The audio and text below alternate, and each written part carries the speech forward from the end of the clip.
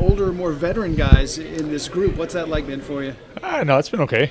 You know, you get the odd jab from the guys. I think I am the oldest guy in the team, so you know, you're going to hear about it in the dressing room, and sure I'll be the brunt of a couple of practical jokes, but I think it's good to be around the young guys. You know, they bring good energy and make things fun and interesting. Yeah. So where are you in terms of your career? I mean, a lot of people know about your past, you know, with the Ducks and the Stanley Cup and all that stuff. Where are you and where are you trying to get back to?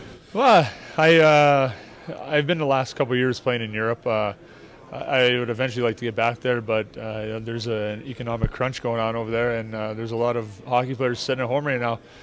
Utah was kind enough to give me an invitation to come out and play. I've played here in Utah before many years ago, and back when they were in the IHL, and know what the city and this team and organization is about, and I jumped on the opportunity right away. Yeah. So based on what you've seen since you've been here, what are your impressions of this team, and what kind of things can they accomplish this season? Well, we have a very hard-working team. Coach Cully, he keeps everyone on their toes, and the guys respect him as a coach. I think you know, we have a young team, a lot of new faces here.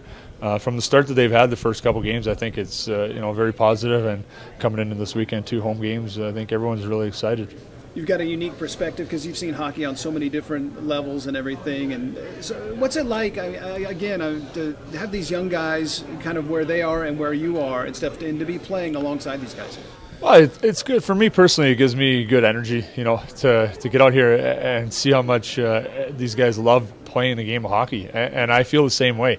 You know, as you get older and things aren't maybe going as well as you hope they would, or you know, to come out here and see the smiley faces and the enthusiasm of the team, it gives me. I feel like I'm 22 again. So I hope it carries on to the ice for me and for the team, and looking forward to building a great relationship with these guys. Do you ever sit back and reflect about the things that you've seen and experienced? I mean, being from the pinnacle, the top of the peak, and then I'm sure you've also had some low times in the lower leagues as well. You know, maybe played in front of 50 people or so.